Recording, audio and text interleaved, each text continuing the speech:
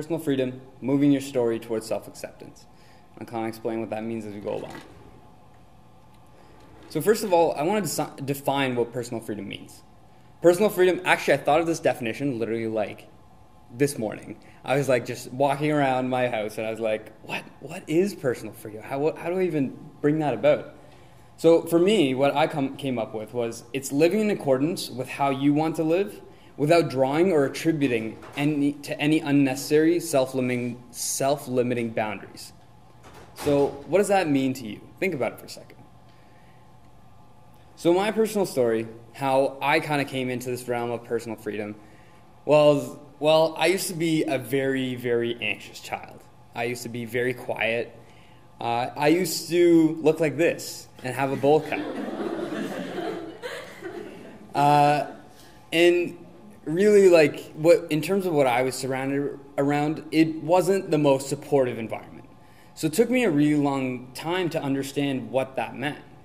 But it also really put me in a place where I was very negative about myself. And this is me a little bit cuter in a picture, but I had a lot of self-limiting beliefs. I had a lot of negative thought tendencies, and I had a lot of anxiety that really held me down and really didn't allow me to go any further. Luckily for me, I don't know why this was. It was just my own personal view of things was I always wanted to learn. I always wanted to exceed. I always wanted to excel. And I never stopped myself from doing that because that's what kept me going. No matter what I believed about myself, no matter what I said to myself, no matter what anybody else said to me, I knew I was still directed and I was still going somewhere. So that's kind of my background, where I come from. So what I want to talk about today is those negative self-beliefs, because those are the real monsters. They show up in so many different ways. And so I'm going to do a little bit of a psychology lesson here of really where do these beliefs come from and how they manifest and how they grow to become these patterns that we get stagnant in and exhibit in ourselves. These are mental feedback loops. So just a little bit of psychology here. So you have your initial belief. This is your perspective. This is a story you tell yourself. This is what you think you are. That belief gets triggered by an event. And as that event triggers you, you come to an emotional response. So you respond, something happens. Let's say, say you're talking to somebody and they say, shut up.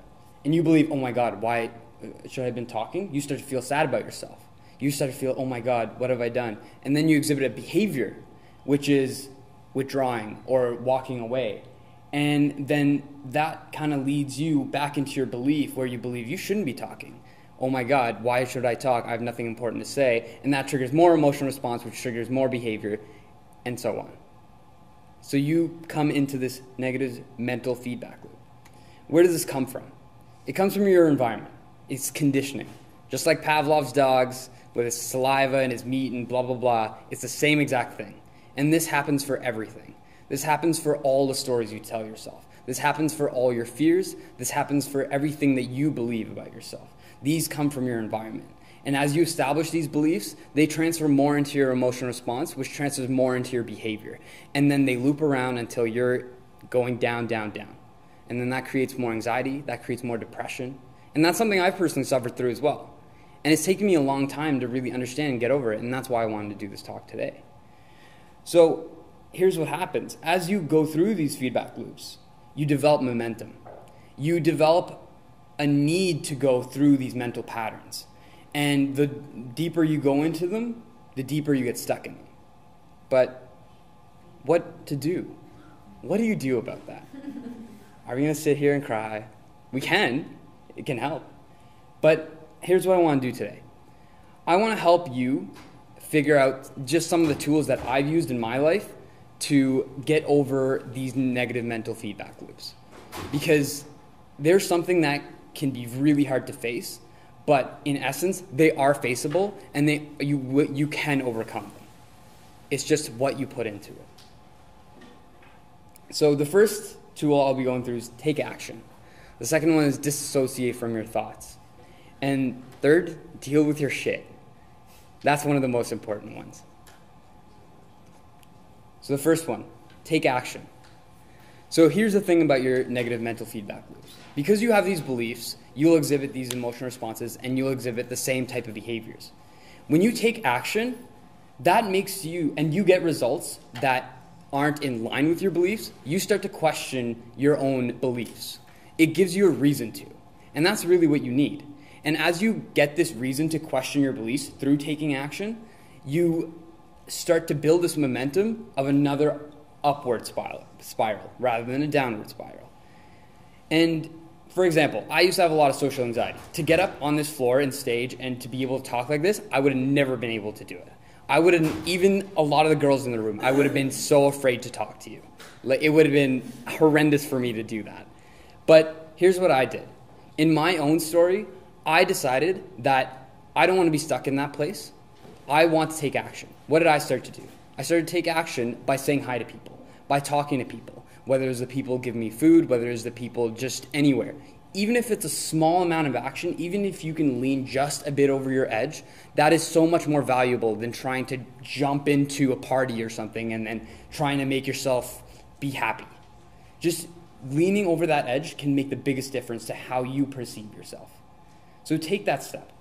And just so you know, failing is okay. Yes, I have been completely turned down by girls before, and that's okay. There's nothing wrong with that. Not everybody's going to like you, and that's fine. There's nothing wrong with that whatsoever. And this is just through social anxiety, but this could be through anything, through any self-belief. So whether it's, you're starting a new sport, whether it's, I don't know, you're getting a dog or having a child. Yeah, nothing is going to be perfect. It's okay to fail. You just have to take that action and give yourself a reason to believe otherwise of what you already believe.